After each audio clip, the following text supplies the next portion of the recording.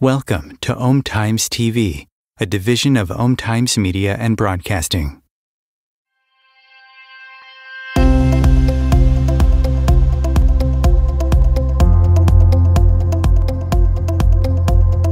Sex is the life force energy that runs through us all. The link between sex, creativity, and the sense of aliveness is strong. Can you use sexual energy for your spiritual evolution? Or perhaps for emotional healing? Is it even possible? Clinical sexologist Dr. Martha Tara Lee will explore all these and more on the Eros Evolution Show here on Om Times Radio and TV. Hello, and welcome to Eros Evolution. I'm with Dr. Lee Phillips. So my last name is Lee, his first name is Lee. Okay, so so Lee and Lee meets. Okay. Okay. Anyway, Lee and Lee. Yeah, Lee and Lee. Okay, so today's title is Sex Therapy with Chronic Illness and Disability. I'm so happy to be shedding light on this topic, which is one of my big passions.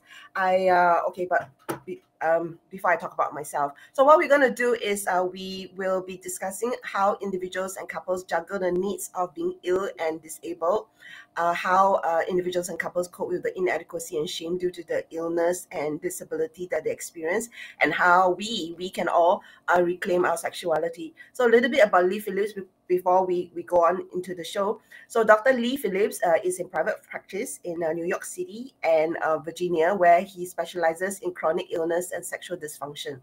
So he is a very qualified, licensed clinical social worker in many cities, Washington, Maryland, Virginia, and New York, and a certified sex therapist with the American Association of Sexuality Educators, Counselors, and Therapists, which I'm also a member of.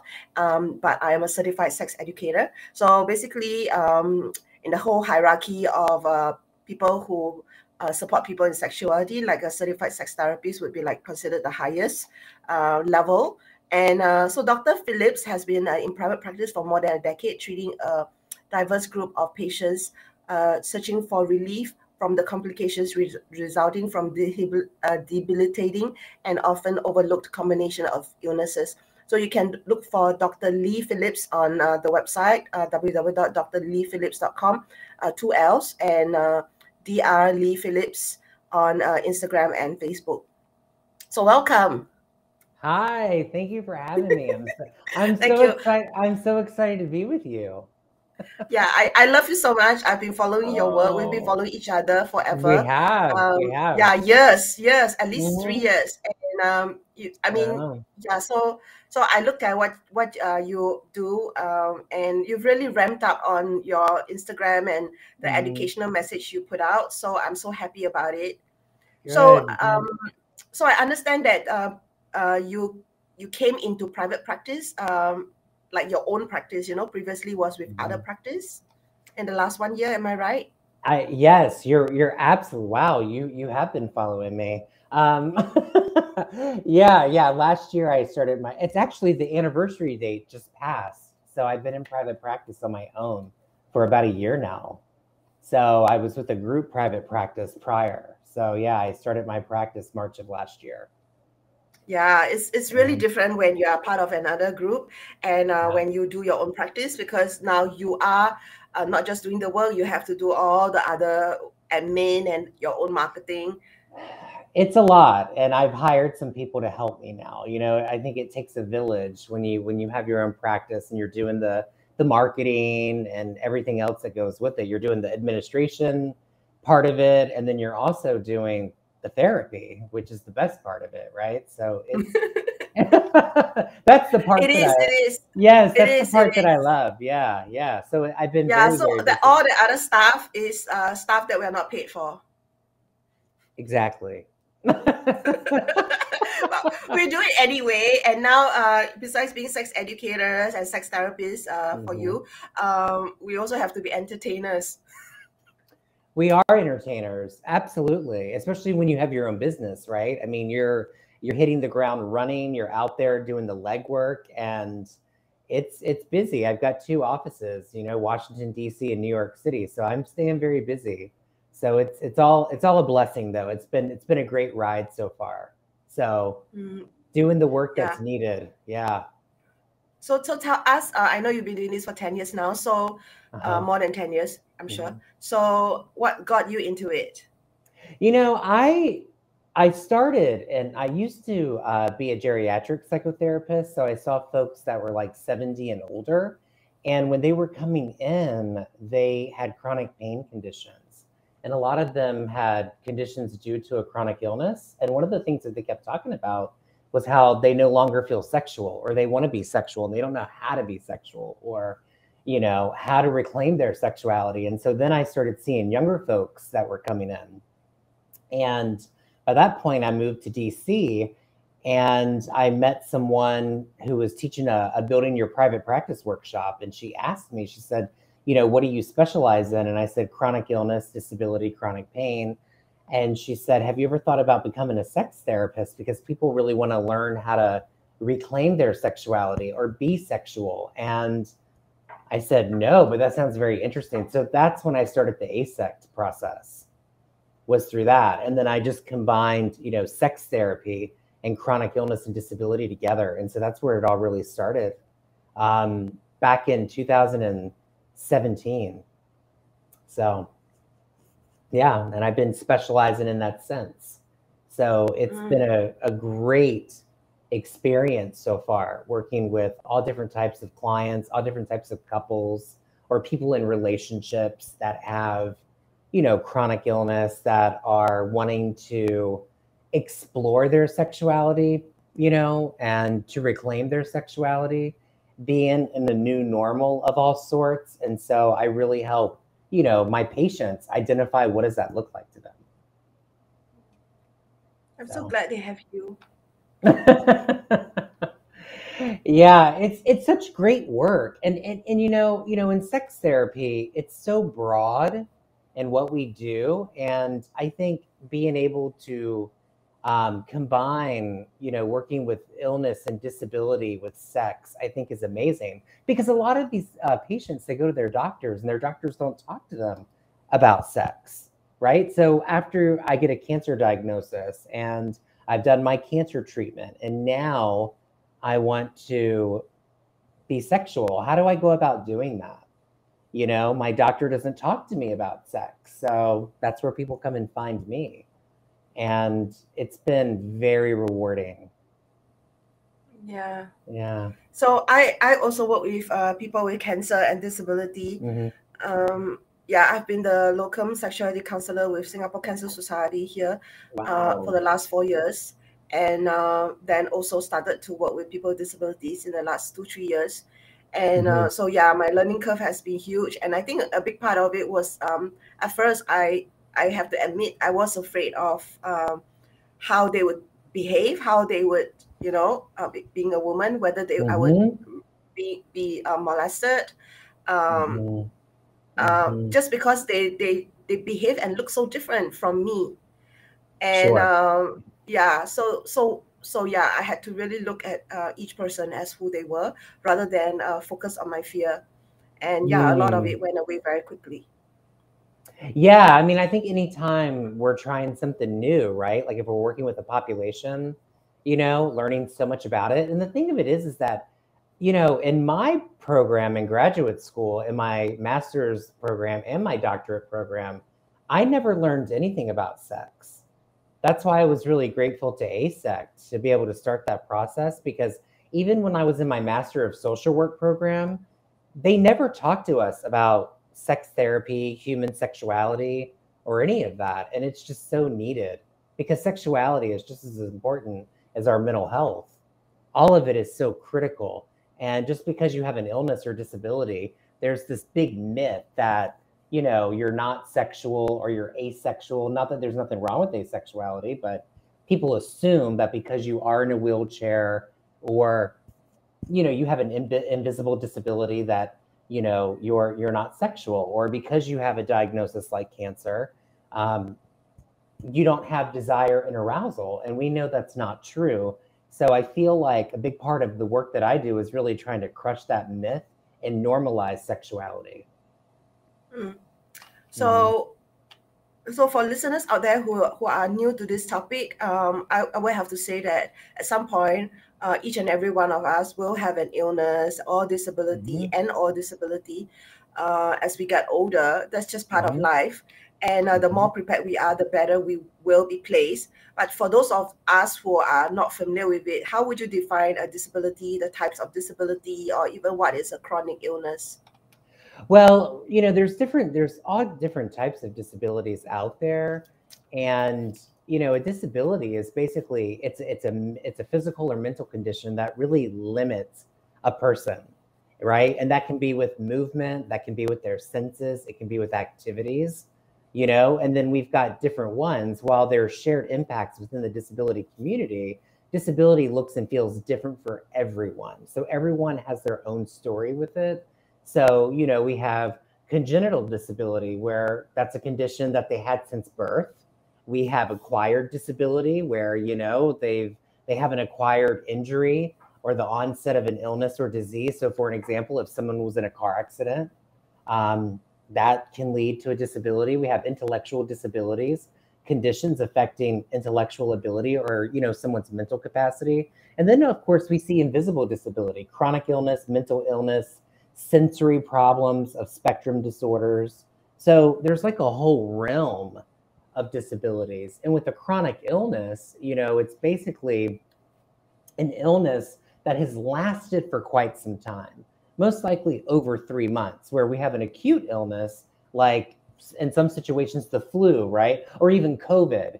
You can get COVID and you get COVID and then 10 days later, COVID can be gone, right? But with a chronic illness, it's something that is really, it stays with us, right? So the traditional chronic, which includes, multiple sclerosis, diabetes, fibromyalgia. I work with a lot of those patients.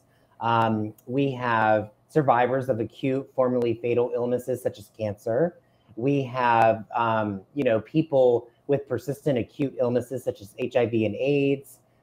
We have chronic illnesses from the consequences of aging, but also with adults who've survived serious childhood illnesses such as cancer, can be at higher risk of different medical complications. So those are a lot of the illnesses that I work with. If we take disability, the big population that I work with is definitely folks that have chronic illness, and most of them also have chronic pain conditions due to their illness. Yeah. Okay, that's great. It's a very succinct summary of all the disabilities that exist, and yeah. So let's talk about let's move. It's a lot, right? It's a lot. Yeah. No, I love how you talk about it, because it's obvious your expertise in it, which is impressive. So what are some of the we started to talk about some misconceptions of sex and disability, about people having being asexual, no sex drive, and the fears around navigating it. So besides those two, are there any other misconceptions that maybe I don't know of? Well, I mean, I think the big one too is that, there's the sex drive, but then there's the thing that, people aren't desirable. And I tend to see this in my work, especially for folks that are wheelchair users. There are people in the world who treat disabled people like they're desexualized children. So like they're literally like a child. And I found this to be true for people who have visible disabilities, which is called like infantilization, or disabled people are often thought of being incapable or having their own wants and desires, right? And so that's a big misconception. And so one of the things that we also see are people in interabled relationships where one partner is able-bodied and the other one is not. And so people assume that maybe the one that's able-bodied takes advantage of them or something. So that tends to come up too. And I think that we really need to, really address that and what happens. So those are the things that I really see in my practice sometimes. And I think we're starting to see more of that in the research, and people are really starting to normalize sex and disability, which is a great thing. Yeah, it's really important. And then there's also the fetishization of people with disabilities, of it becomes a kink, you know, the disability is a kink. Right. Yeah. Yeah. But what's great too is that we're starting to see that, you know, kink can be very empowering for folks with disabilities and chronic pain. So that's a whole other world that's going on in the research, that people are able to focus on their good pain versus their bad pain when it comes to BDSM. So we're starting to see a lot of things shift in the sexuality and disability research, which is fascinating. Yeah, and I was very, very surprised because I really started supporting people with disabilities only in the last 2-3 years. I was very surprised last year that I came across this literature that says that people on the autism spectrum are more likely to be asexual and more likely to be into kink. Yes, that is fascinating. That's actually very true. I've actually had patients in my practice where they have identified such that, where they have identified as autism spectrum, asexual, but very much involved in the kink community. You know, like other neurodivergent folks. There's something with stimulating and just very fascinating about that. And they're also into science fiction. Yeah. Fantasy and science fiction. That's the other thing that comes up too. It's very fascinating. Yeah, I think one thing that is different for people with disabilities compared to in Singapore, at least in my experience, is that a lot of them are actually being protected, being shielded away from society, and as a result, once they leave the special schools that they were in, they lose contact with society. They don't have friends. Then there's isolation. Then there's depression, and then there's all that whole thing around like, how do I find a partner? I will never have a partner.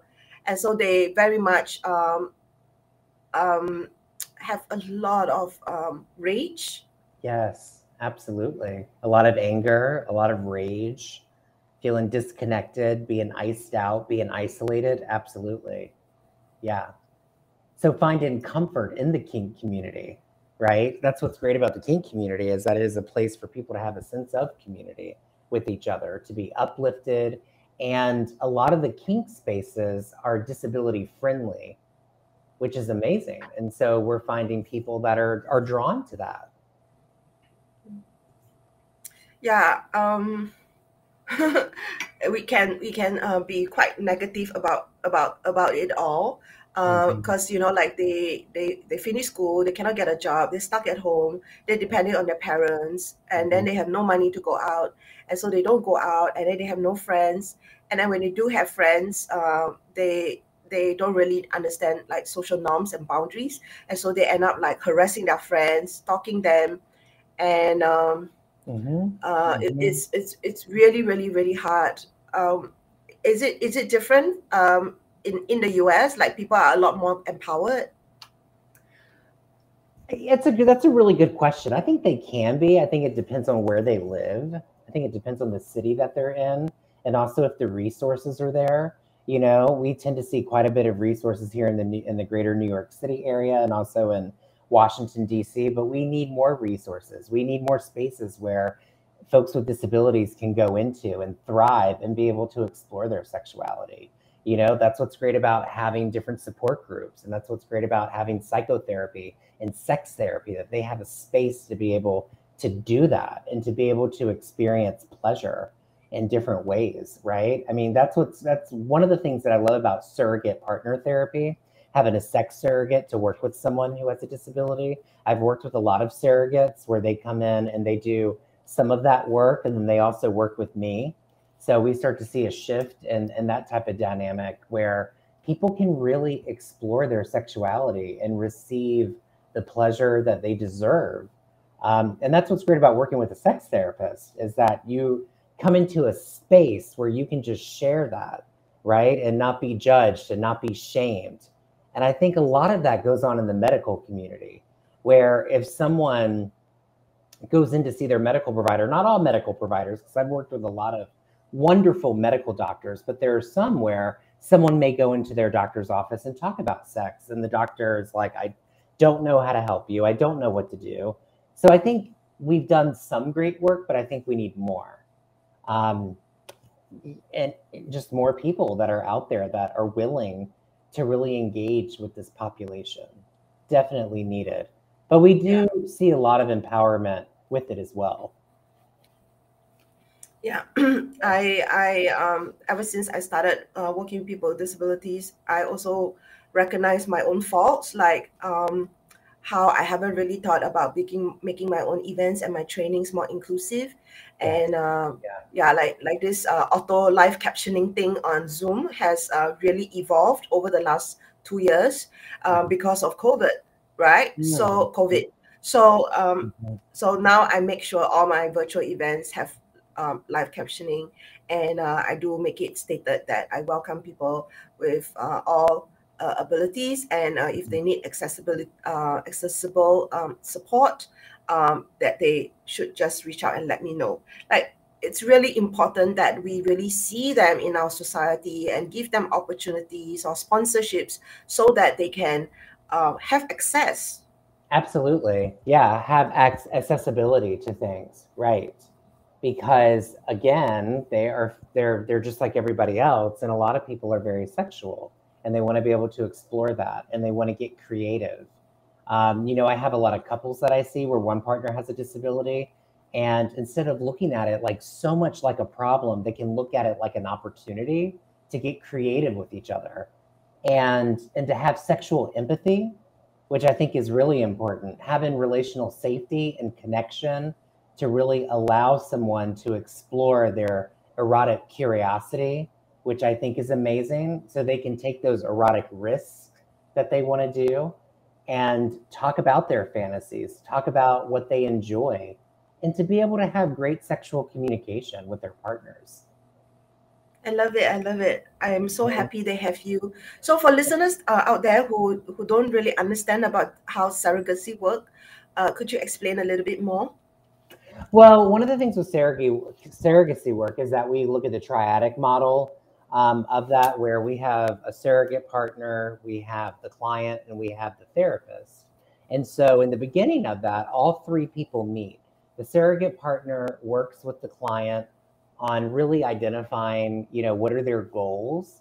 And so they help them with emotional self-esteem building. They help them with sexual self-esteem building through a series of exercises.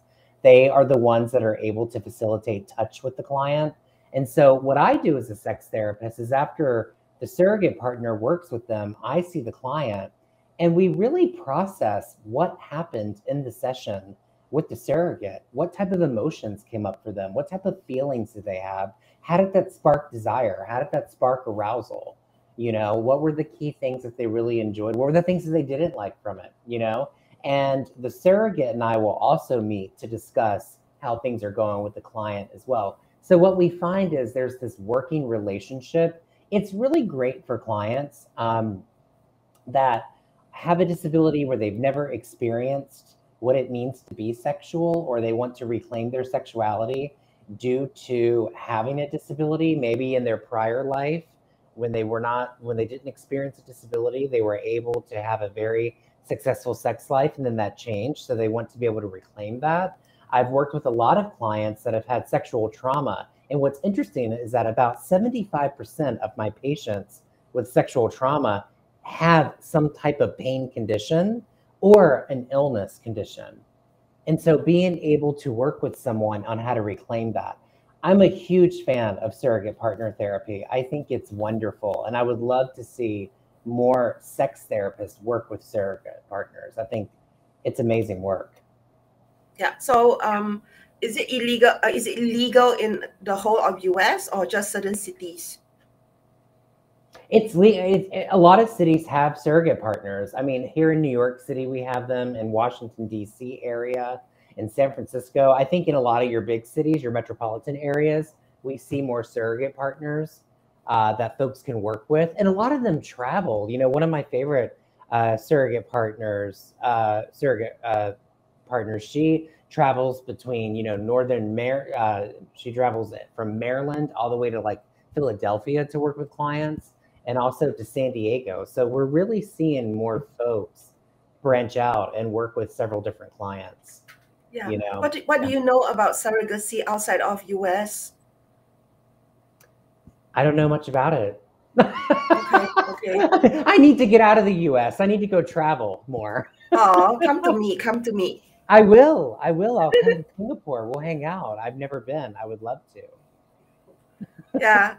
Yeah. So I because I did Love Abilities, which is a virtual sexuality and disability festival 3 years ago, and I organized it, and so there were a lot of people from all around the world, and so I was just curious about the access outside of US. I know that there is one sex worker agency in Canada, but I really don't know that much beyond US. So like recently, someone in Ireland contacted me and said was cheated twice by two different sex workers who just basically took his money and didn't show up. That must have been so devastating. Very much and so. I really didn't know where to refer him to somebody who, you know, an agency that was more ethical. So yeah, that's why I was asking. And also in some countries, their sex workers association are unionized or they have a presence. So that's where I feel people with disabilities can go and seek support from sex workers who are more sex positive and also more educated around working with clients with disability. So if there's not a sex surrogacy service or agency in your country, you can actually look for sex work associations or unions or agencies, and they should be able to better refer you to somebody who's more able, as opposed to like trying to look for individual ones who may not have as much of a training. Absolutely. Yeah. And it's different in the US. I mean, we see surrogate partner therapy, but yes, there are sex workers, and we know that sex work is work and it should be legalized here in the States. And it's really not. I mean, a lot of that changed with, you know, the Trump administration. And so a lot of sex workers have been forced to go back out on the streets. They haven't had the opportunities to advertise their services like they did in the past. So that's unfortunate. But yeah, I agree. I completely agree with you. And I think that, you know, a lot of folks with disabilities can really benefit from seeing a sex worker and being able to enjoy that and really find out, you know, what's pleasurable to them. Absolutely. Yeah. Okay, we have a break and we'll be back after this. Okay. Times TV. Imagine becoming a super influencer. Reinvent yourself, invest in your brand, and then manifest your success with a robust spheric approach. Times Media and Broadcasting offers a unique and multifaceted way to become the spiritual and conscious influencer you deserve to be by putting your message across our powerful platform with its proven record of integrity and excellence. Through our produced shows, Times offers the opportunity to become a social media TV personality, a radio show host, an Times magazine columnist, and a syndicated podcaster, all in one shot. By live streaming your show on Times TV and broadcasting it across the extensive Times radio and TV networks, you become more than a host. You become an ambassador and a force for positive change. Times. Open yourself to the possibilities. If I could be you, and you could be me for just 1 hour. If we could find a way to get inside each other's minds. Walk a mile in my shoes. Walk a mile in my shoes.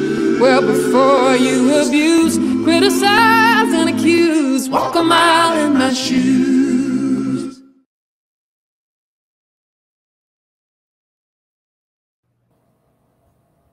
Hello, we're back. And my name is Martha. I'm a relationship counselor and clinical sexologist in Singapore.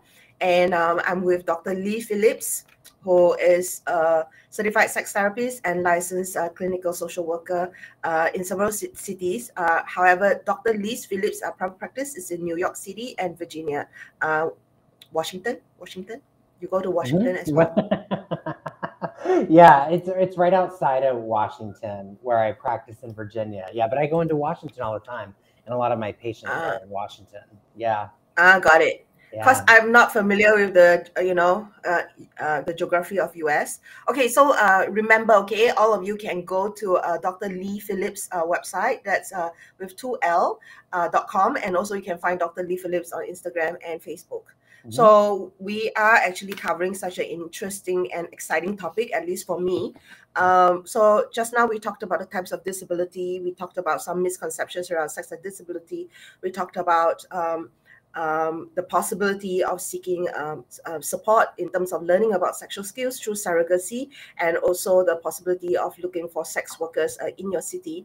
So now I want to move on to, like for those of us who perhaps are not in tune about disabilities and the lives of people with disabilities, like why would you say pleasure is important, and what are the consequences for ignoring pleasure?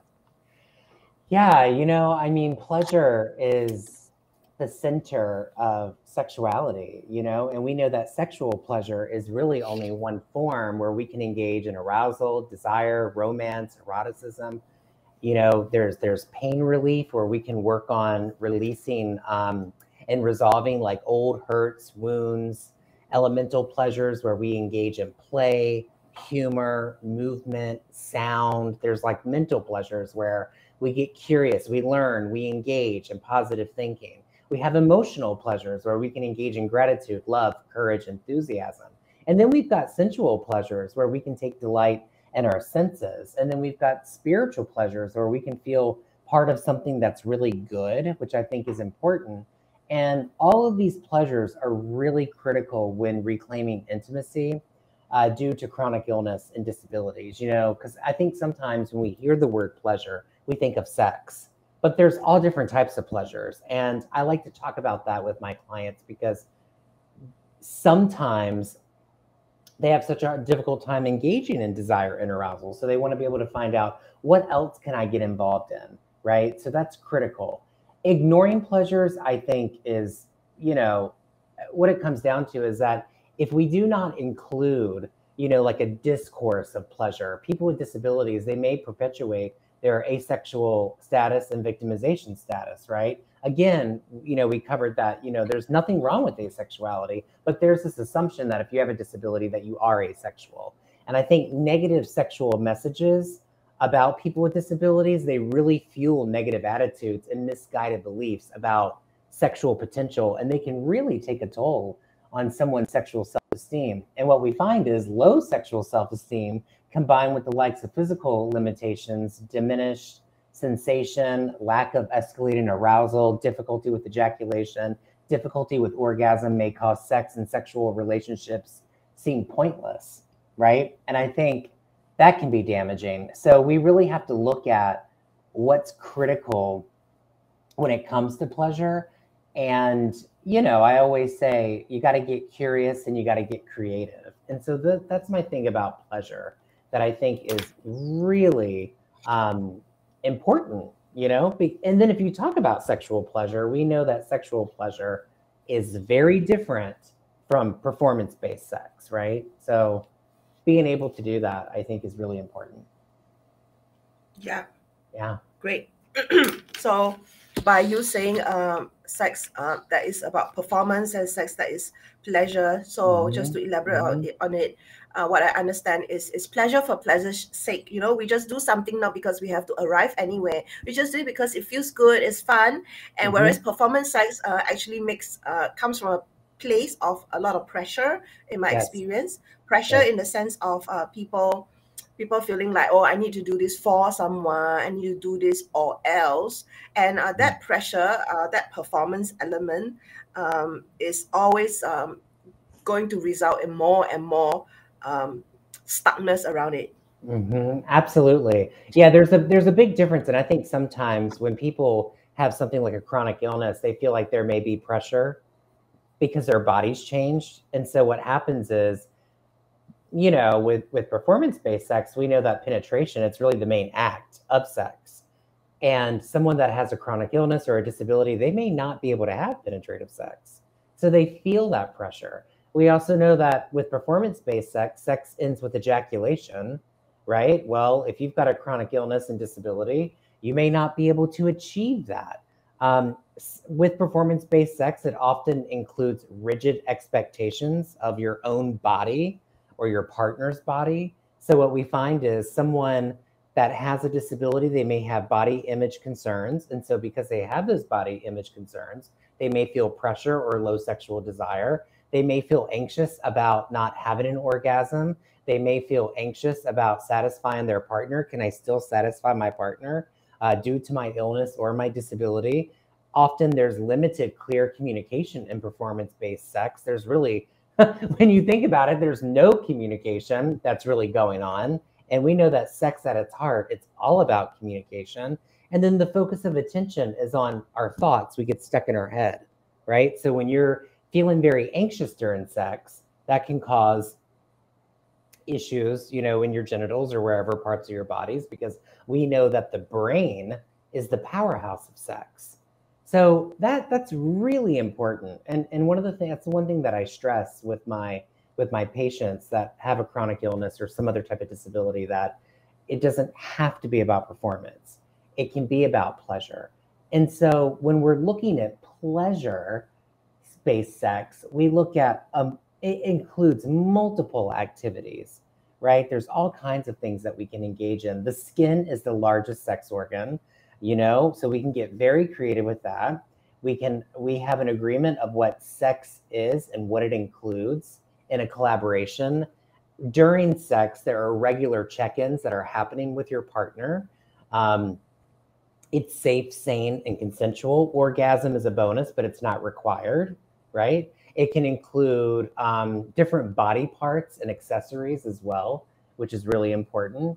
And one of the things that tends to come up too is that arousal is allowed to come before desire.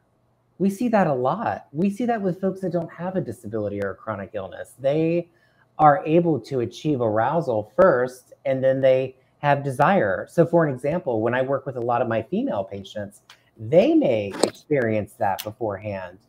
And pleasure-based sex, it does not require or expect anything from any personal body. So no erections, vaginal wetness, specific body type, ability, or skills really needed. And it ends when a person wants it to end.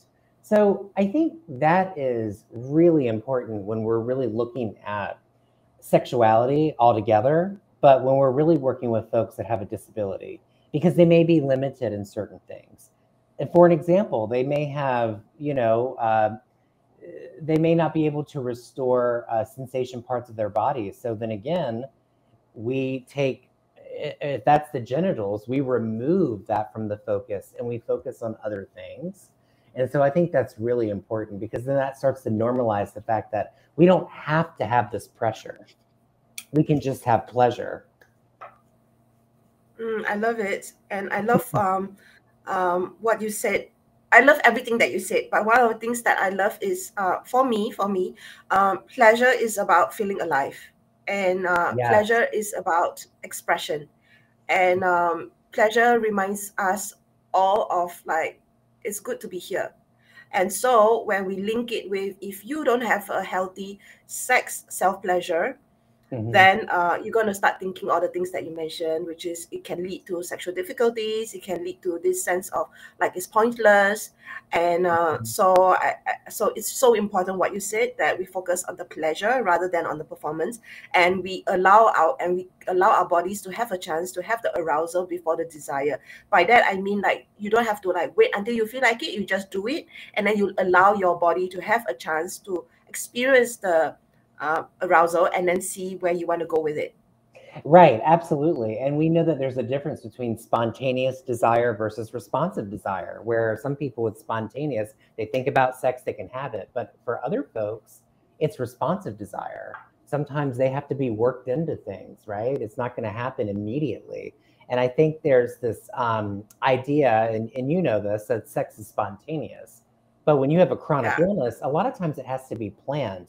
If someone is chronically ill and they have more energy levels in the morning, they're going to plan sex in the morning, you know, as opposed to having it at night, because they're going to be tired by then. They may take their medication at 5, 6 o'clock p.m. and then they're going to go to sleep. So we have to change that up. Absolutely. Yeah. We have to make sex work for us, not work hard for sex. Right. Yeah. What works for us, right? Everyone's different, you know, and we have to think about, what does that look like? The other thing too is that there's a grief process that comes with chronic illness and disability. So sometimes someone's going through their grief. They may be in denial about their condition. So when they're in denial about their condition, the last thing they want is sex. They get angry about it. So if they're feeling a lot of anger, they may not want sex. They're bargaining, doing and saying that they would do anything to have their body back. And then, of course, depression plays a big factor into it. When people have depression, we see a lot of things that happen. We can see sexual challenges such as erectile dysfunction. We can see low desire and arousal that tends to come up all the time. And then the last phase of grieving is acceptance. Now, acceptance is not positive or negative. It's just where you're at in the moment. And sometimes when you're in that present moment and acceptance, then you can achieve pleasure. So, yeah, it's like fighting with yourself. All the time. Yeah, all the time. Always in this battle with your illness. And I think the powerful thing that people can achieve is that when they can realize that their illness is only one part of them, it doesn't have to define who they are, you know? And so when they can get to a point of that, then they can experience pleasure in the way that they want to experience pleasure. Yeah, that's so important. Mm-hmm. When you know, when we are in denial, we're pushing away as opposed to finding solutions or working through things. And like you said, acceptance is a big part of shift. Also the access, you know. So anyway, I'm all over the place. I'm all over the place. You can, hey, when you're talking about this topic, you can go all over the place. I mean, you know, I mean, it's such an important topic, and it's so easy to just do that, right? There's so many avenues. And I think it's actually, it's complicated because a lot of times, you know, people have to go through a grief process, you know, and sometimes I have people that will come in and see me and they're like, okay, I've already grieved my body. I've already accepted things for what they are. I want to have sex. And I'm here to see you, Dr. Lee, because I want to know how to do that. How do I go about doing that? How do I when I go out on a date, if I'm single, do I disclose to someone that I'm chronically ill on the first date? Do I wait? Do I put it on my dating app? You know, but it really depends on where everyone's at in their own journey. You know? Yeah, I love it when they shift from denial to acceptance. Yes, because I see the power coming to them. It's very powerful. Their faces, their body, it just changes. It does. It changes. It changes everything about them. They really start to develop a sexual self-esteem about themselves and what they really want. And they're in this body acceptance. There's this great deal of body positivity that's there, that they love their body for what it is and they can explore different things. You know, a lot of the couples that I've worked with where there's been a chronic illness, you know, they really do look at it like an adventure. It's like, oh, you have more energy in the morning. Let's have morning sex. We're used to have it in the evening. You know, let's get creative with this. We can get more toys. We can do more. We can explore more. You know, so there's many different avenues that people can go into and look at it like an adventure. And I think that's what's so amazing about sex educators and sex therapists is that we do that for them. We help normalize sexuality because people really do come in thinking they are damaged. Like, my body is broken? And I'm like, no, your body's not broken. You know, there's ways to reclaim this. There's ways to talk through it. A lot of people feel about a lot of shame about their disability. And so a lot of times we have to work through the shame, you know, so there's a lot of work that has to be done before someone just jumps into having sex. And I think people need to know that, because a lot of people think that people come in and see me and they're like, okay, I want to go right into sex. But a lot of times they really want to focus on other things. I think there's also this assumption that because I am a chronic illness therapist, that I'm just focusing on chronic illness. Patients come in to see me because they know that I'm aware of chronic illnesses. So when they come in, they may not even be wanting to talk about their chronic illness. They may want to talk about their depression, their anxiety. They may want to talk about their fetish. They may want to talk about their kink. They may want to explore non-monogamy and polyamory. So there's like a lot of different things that bring people in. Yeah. Yeah, it's really, really important to get support, because we only know what we know. And when you go to somebody who is more experienced, who is trained, who's qualified, who has dedicated their lives to supporting people with illnesses and disabilities, like there's no need to keep suffering in silence. There is, there are options, and there are better ways that can work for you, whatever that may be. Yeah, so, whatever it may be, absolutely. And really just gain those resources. And like what you were saying, one of the things that I always ask my patients is, who's your support outside of therapy? Who do you go to?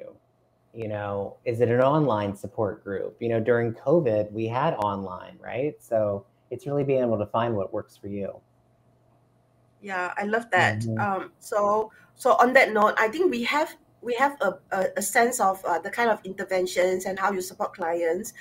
Many examples. So what I really want to know is, for people who do not have a disability, who are caregivers, parents of people with disabilities, or friends of people with disabilities, like what should we be thinking about in terms of supporting our friends with disabilities, and especially around their sexuality? That's it. I love that you're saying that, because I think that some people have to realize, you know, they are able-bodied, and there's a lot of privilege when it comes to that. And I think one of the biggest things that people can do, and I think there's a lot of power in this, and I think it's one of the best interventions that I use every day in my work, is to listen. Just have empathy, listen to people, no matter what that is, no matter what they want to say, and validate them, validate their experiences. Because if someone can do that, then people will talk more about their sexuality when they feel safe, when they don't feel judged, when they don't feel shamed, when they can show up in a sex positive space to be able to talk about that. When they can really have a sex positive space with their disability, the things that they can start talking about is things about sex that make me feel excited, things about sex that make me feel anxious, parts of my body that I like being touched, parts of my body that are off limits, words that I like my body and genitals to be called, right? Sexual acts that I want to try, and a thing that I may need help with. If someone does not feel heard, they're going to do two things. They're either going to lash out, or they're going to go into their shell. They're going to withdraw. And I think that that's something that we can really understand. And just because someone is not a wheelchair user doesn't mean that they don't have a disability. Just because someone is walking around, they are somewhat able-bodied, they can bend down, they can touch, they can do things, they can walk, they still may have a disability. They can have an invisible illness. And I think, you know, there's a lot of judgment that goes into that. And so I think that we need to get curious about people. Yeah. That's great. Yeah. Yeah. So listening, being curious, validating their experiences, and then just letting it unfold so that they can feel safe to talk about sex. Because if there isn't any trust, you can't just go in and say, tell me about your sex life, or yeah. Right. I know, you know, I wouldn't feel comfortable either, right? I wouldn't want to do that as well, you know, but if I feel like I can be heard and I'm not going to be judged, I'm not going to be shamed, then I can talk about anything that I want to, right? And so that's why sometimes it's important to have a sex therapist so someone can understand them, because I feel like sometimes family and friends, they can be the first to love you, but they can also be the first to judge you. Yeah, and also from that place of wanting to help you, they may be telling you things that's not helpful at all. That's so true, you know, because I have patients that come in and they're like, my mom said this, or my friend said this, right? And it was not helpful to me. So really being able to find someone that you can really connect with, and also just the community, seeing what's in your community, doing the research, having your friends research things. That's what's great about social media. You know, there's just so many support groups out there. And some people really do, if they don't have that in their area where they live, they rely on social media. They rely on Instagram, you know, with our stories. And, Martha, you're very popular on Instagram. So I work so hard. I'm not sure how popular. You're more popular than me. You work really hard. I work very hard. You do work. You work very hard. Very hard. I see your hard work all the time. Oh. Yes. Yeah. It's so hard. I want to cry. People have no idea. Yeah. You work very, very hard. Absolutely. Oh. And people rely on us. You know, it's nice. We give them something. And I think that's really important in the field that we're in. Absolutely. Yeah. So of course, I'm blown away by your compassion and your expertise and all the things that you know and all the ways that you can support somebody with disability. But there's always that concern around, like, how can I hire you, Dr. Lee Phillips, if they're not in your city?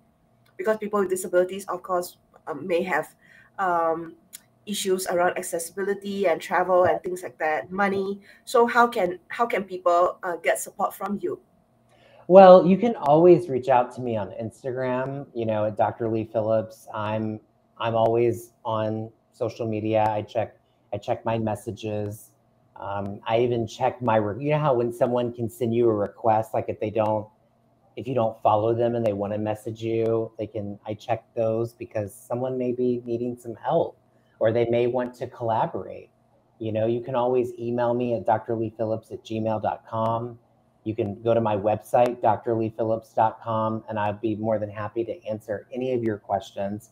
If you also go to my website, there is a resource page where I have all of my resources with different books that you can look at. My podcast is about to launch again in April, the Sex and Chronic Illness podcast, which I'm really excited about. I've been on a little bit of a hiatus with that because I opened my practice. So stay tuned to that. I'm going to have some great guests on there. Martha, you're going to be one of them. So you'll be coming on my podcast. And just some really great people. Yeah, it'd be fun. Yeah, I forgot that you do have your podcast. I do. It's been a while since I've done an episode. It's launching again in April, which I'm really excited about. With all new content, new sexperts on there, sex educators, real people out there that have chronic illness and disability. So it's going to be really nice. I'm really looking forward to it. Just to get the word out there more. Absolutely. Yes. Yeah, we need many voices, and it's just so unfortunate that there's so many misconceptions around disabilities and sexuality still, and the messages cannot stop. It takes all of us to keep plugging this, because there are people who are suffering, and there are people who just need access. They need access. They need people to talk to. And it definitely takes a village. So absolutely, we definitely need more people out there. And so that's what hopefully we're gonna get, by spreading that word out there for people. So, yeah, I've loved this episode. Is there any other things that you would like to share? Last words, comments? I have a mantra, and my mantra has always been: get curious about your partner and get creative with your sex. I love it. Yeah. I love it so much. Get curious, get creative. That's what it's about. Get curious and get creative, no matter what that looks like. Yeah. To me, it's play. Sex is play. And we need to approach it from that angle of it's part of returning to our inner child. And it doesn't need to be so serious. It is fun, it's funny. And if we just approach it that way, I think we cannot fail. I agree with you. I think it's all about play. It's about fun, right? That's what pleasure is. That's what it is. So I think it's being able to engage in that. And sometimes that may be by exploring your own pleasure and exploring other people's pleasures. And sometimes that's taking to talk to a therapist or an educator about it and to be able to find that for yourself. Definitely needed. I love it. So is there anything that's coming up? What else besides your podcast? So I do a lot of speaking engagements. I also teach for a few sex therapy institutes. So stay tuned for that. I'm always trying to engage with an audience in some type of way, whether that's through media, my podcast, social media that I have going on that I'm really excited about. But I've really been focusing more on the podcast, which I'm really looking forward to. I'm hoping to do about 1 to 2 episodes a month to start out with. So that's going to be really fun and exciting. Yeah. Podcasts are really powerful for people who live with their family and just get away and have some privacy away from them to be able to get your sex education without feeling, that they're breathing down your throat or neck or something. Absolutely. Yeah. Having your privacy, having a place where you can explore that. And that's what it's about, right? I think that's so important. Yeah. Okay, so we're going to wrap up. Thank you so much, Dr. Lee Phillips, for being here. And please check out his website and also his Instagram, Facebook, and that's Dr. Lee Phillips with 2 L's, .com. Yes. Thanks for Thank having you. me. Bye. Bye.